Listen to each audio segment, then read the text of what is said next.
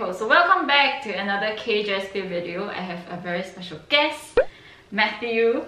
So he's a fellow Singaporean. We are from the same batch, KGSP 2019, majoring in International Cooperation in GSIS. Yeah, so we are from GSIS and we were from the same uni in Singapore, which is NTU, Nanyang Technological University. Today I'll be interviewing him about his GKS experience and what he did that secured him the scholarship. So I'm pretty sure you guys will be interested, so let's begin. First off, so his major is International Cooperation. What semester are you in now? My first year, second semester. Did you go through the language program? Yes I did, because I didn't have any topic score, so I have to undergo a mandatory 1-year language program. So I did my language program in Kongyang University in Nongsan City, South Chung Chung Province. Okay, I've never been there, but okay. It took 1 year, right? I know in language school there is like a 6-month program and then a 1-year program. So after your 6 months, did you take a topic? So the GKS scholarship works this way. During your language program, there will be 2 opportunities for you to take the topic exam, which is funded by NIED. So the first one will be at the end of the 6 months, and then the second one will be before the end of your language program. So if you do manage to get topic 5 or 6 in your first try, meaning to say you can move on to graduate school. So that marks the end of your 6 months in the language program. So unfortunately, my Korean is pretty bad. So I had to stay 1 year. Okay, so did you take that first exam? I did. So what was the score? I got 109, which is 11 points away from topic 3. So that's why you went on with 6 more months. Unfortunately. Okay, so you went for 6 months, and then what do you get after that 1 full year of language? I got a topic 4, 170 Whoa, points. really? I thought you got a topic 3. Like for your reference, like Matt has like 0 knowledge in Korean, like 0. So like for him to get topic level 4 in 1 year is very incredible. Because people have been asking, is it possible to get topic like 4, 5, 6 within just 1 year if you have no Korean experience? I mean, he's a perfect example. Did you study really hard? Yeah, actually. It was a very stressful period, but it's definitely doable. So don't give up and just continue studying. So you study every single day? More or less. In fact, I did a, question 53, 300 words essay. I did 16 in one shot, and I gave it to my teacher. And wow. Ever since then, the teacher looked at me differently. Like mad. Okay, moving on. Okay, so how was your experience in the language school in Nonsan? Like, tell them about it, because I've never been to the language school. Okay, first of all, right, the teachers, they don't really speak English well. Or even if they do, they choose not to speak English. So you'll be really confused, especially if you don't know Korean. You'll be like, oh, what is this teacher talking about? Some of my friends actually took out their phone and translated it on the spot. The language program, it's okay. The teacher will give you the fundamentals and the basics, but you really have to work hard on your own, and you really have to put in considerable effort to get the topic. If you get below 80%, yes, unfortunately. Have you had friends who got something? Yeah, actually. Okay, I thought that it wasn't true, but from his experience, yes. So people do get sent back if you don't get 80% of the topic. Besides the studying experience, how was life in Nonsan in general? For those that don't know Nongsan, it's quite a famous place for strawberries. A lot of plantations and military area. The experience is quite unique because Joe and I are from Singapore, which is a city-state, right? Yeah. So when I first reached Nongsan, I was a little bit taken aback. Like, rural area. It's really rural, like plantations everywhere and things like this. So it just gives you a different perspective of Korea. Korea is not just about Seoul, Busan, and other cities, big cities.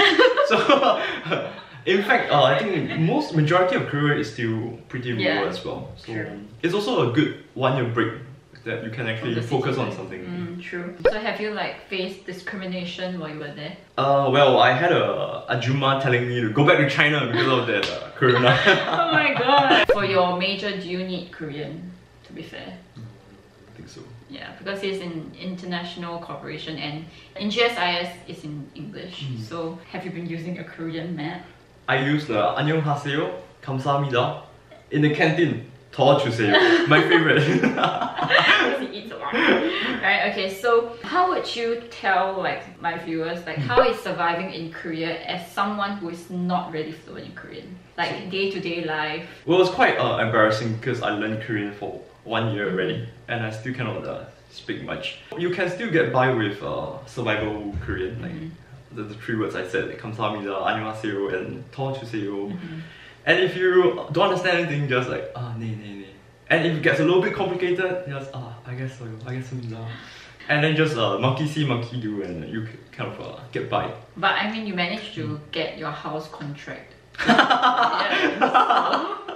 Yeah. That is something. So it means that being able to speak like just minimum is fine. But do you think like speaking basic Korean, like not fluent Korean, do you feel that it has like prevented you from really integrating into the Korean society? I think more or less yes, because the locals, they are devoid of the opportunity to interact with us. I cannot really speak their language well, and I don't think they have the patience to actually decipher what I'm talking about. But time to time, you definitely will meet really kind-hearted Koreans who actually bother to stop by and listen to you. And I mean, if you were to ask them to 천천히 말해 주세요, they will probably comply, and they will actually slow down and even speak in simpler terms for you. I wish I had better opportunities to speak with Korean, or at least practice the Korean. Because now currently in GSIS, all your friends are international students, right? So I'm pretty sure you just use English, right? Obviously, if you have like not like fluent Korean, you wouldn't be going to like Korean studies, like doing just Korean. That would be suicidal. Yeah, that would be suicidal. That's crazy. But you know, I do have friends who have good Korean skills who are doing like not just Korean studies but other major that is in Korean. They are like suffering, like they are dying. So think twice about your major. And also, if I can add, topic is not necessarily academic Korean. Yes, true. So it's totally different from, like maybe you can get a topic 6 or even topic 500 or something. Doesn't really matter, because the academic Korean is different and how they use it is different as well. What do you learn in Nonsan? Like, did they just teach you like for the topic? Did they prepare you just for topic? On the contrary, right, they choose not to prepare us for the topic.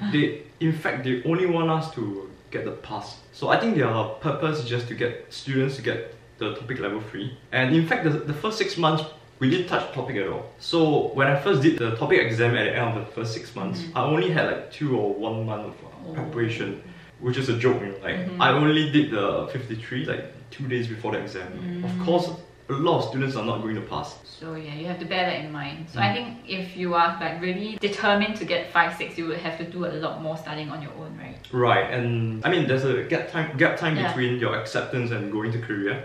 Use that period of time to actually study Korean, and then once you have the necessary foundation, you can actually listen to the lessons for sure, but at the same time do your self-studying intended for topic. Because whatever they're teaching you, it's to survive in Korea, is not for topic itself.